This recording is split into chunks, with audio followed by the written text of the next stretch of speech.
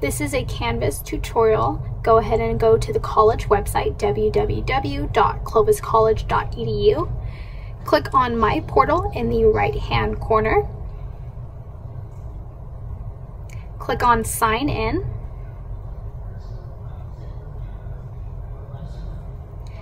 Log in using your college ID number, and your password will be a capital letter of your first name, lowercase letter of your last name, and your 6-digit date of birth. Click Log In.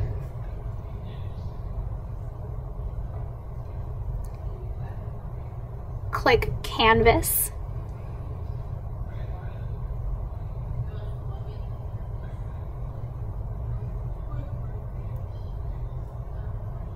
This is your dashboard. Go ahead and scroll down to see all of your classes. Click on whichever one you want. We're going to do English right now. The left-hand side has a bunch of different tabs. Right now we're going to go over announcements. Once you're on announcements, these are messages from your instructor. Go ahead and click on one to see what they say. For example, this says office hours are canceled. This is the assignments tab. This will go over upcoming and past assignments, when they are due, what you need to do for them, how to turn them in, etc.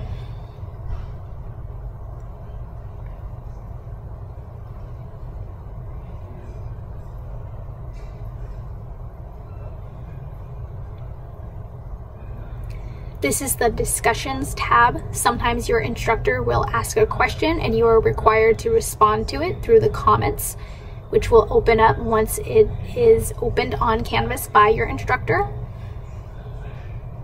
This is the grades tab. You can see all of your assignments listed as well as what grade you got for them, and you can also see your grade in the class.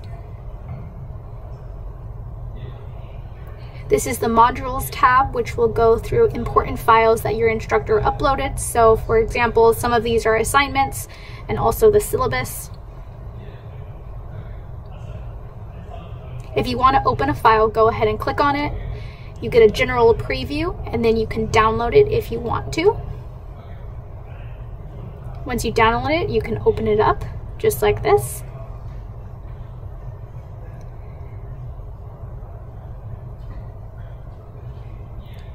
This is the Zoom page. If your instructor has a calendar for Zoom meetings, you might want to check with them.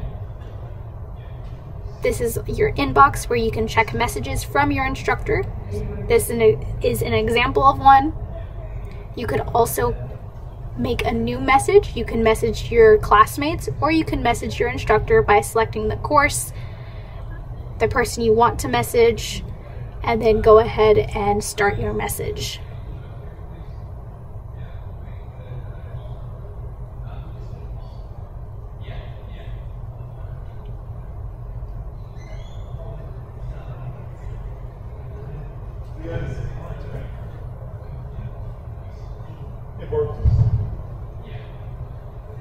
Now we are back to the dashboard, and you can go back and look at any other courses if you want to.